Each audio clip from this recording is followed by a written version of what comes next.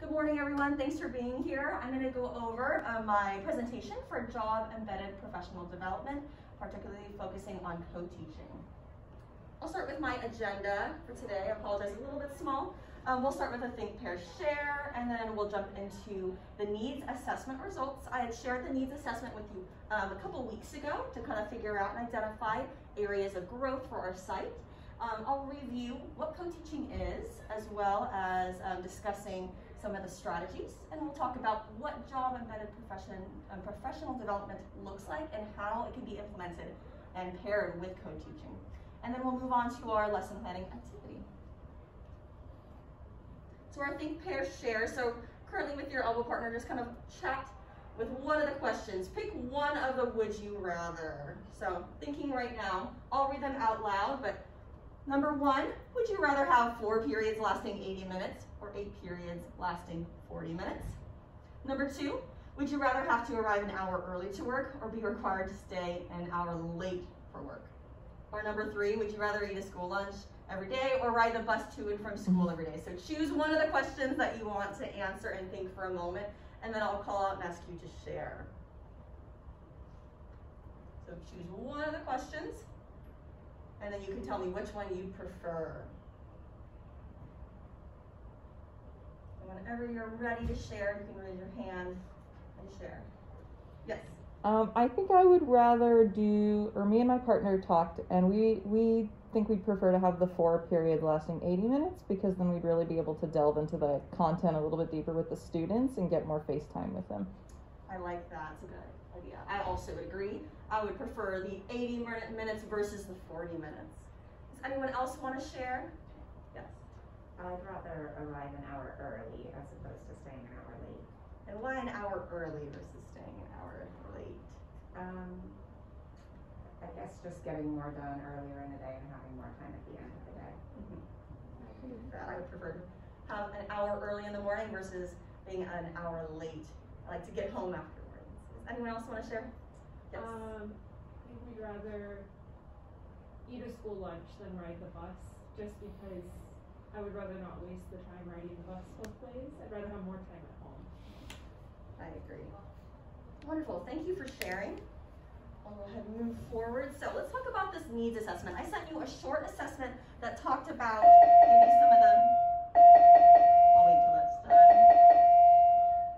Talked about some of the current needs of our site, and particularly around co-teaching and the type of supports that we receive for professional development. So it was sent to all staff on the site.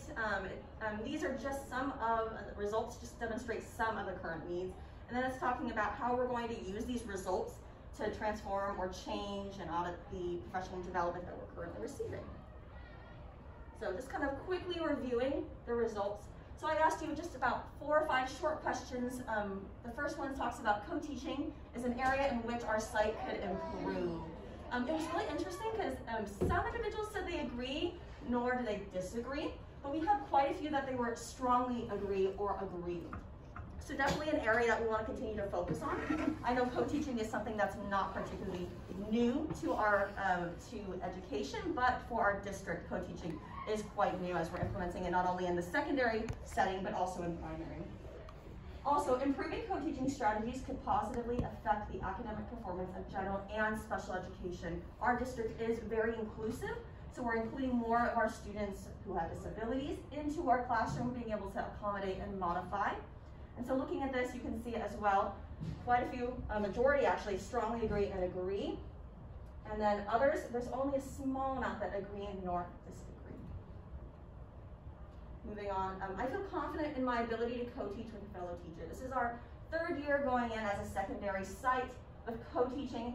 You can see that most agree that they can co-teach with their fellow teacher. And again, co-teaching can be done with Gen 2 Gen Ed teachers or with 1 Gen Ed teacher and a special education teacher.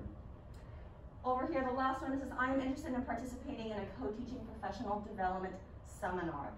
A lot of professional development seminars that are geared toward co-teaching often take place at the beginning of the year, maybe before the school year starts. There's 1 or 2 days where you're given some release time, and then you're left on your own to implement those strategies.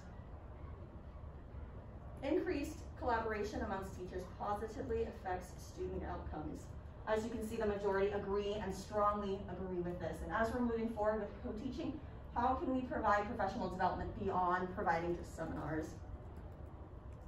So a quick review about co-teaching. I've talked about this before. Again, this is not a new concept, but as we're going to be talking about job-embedded curriculum, how that can be paired with co-teaching.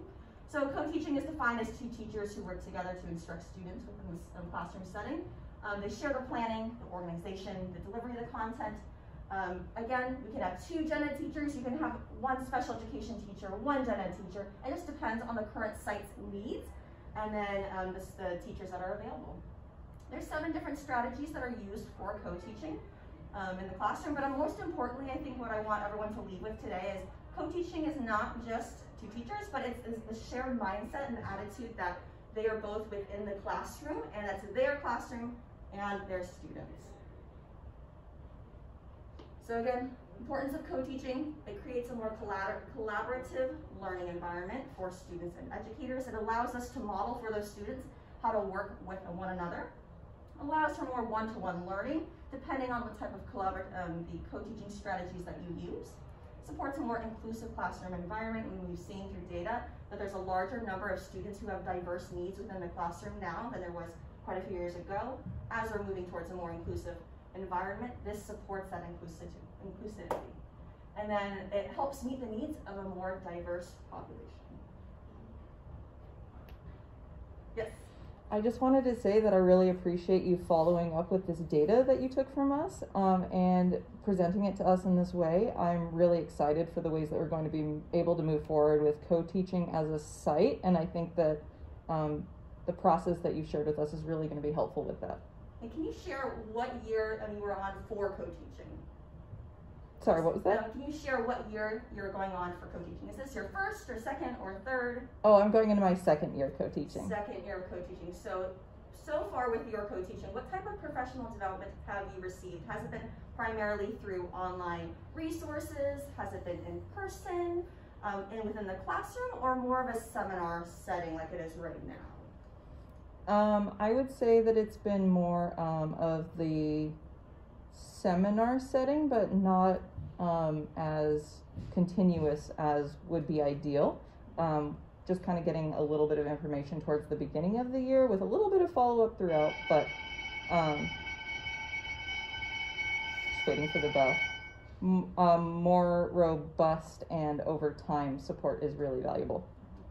You make a really great point there, and it's interesting to hear the type of professional development that you've currently received.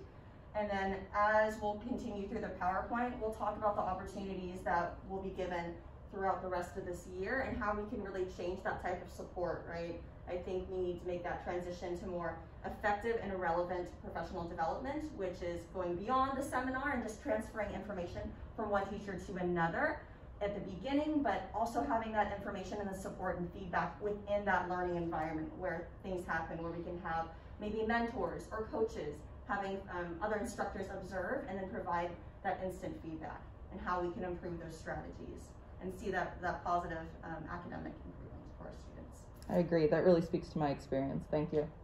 Thank you for sharing. We're going to watch a short video about talking about job-embedded professional learning, because I think job-embedded professional learning is something that we don't often see, but I think that is also because, thinking of co-teaching and the structure of professional development and how it's been done throughout the years is primarily geared towards the seminar sessions, a lot of lecturing. And so we want to create and transform that professional development again to something that's more relative to what teachers are learning and the environment that they're in. And so that's why I think it's so great that we can create the job-embedded professional development and pair that with co-teaching.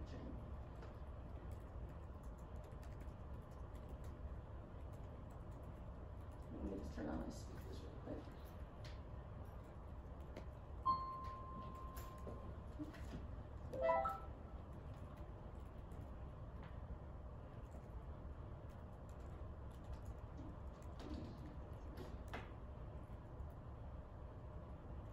I'm on a tech issue with the volume. Hold on 1 second.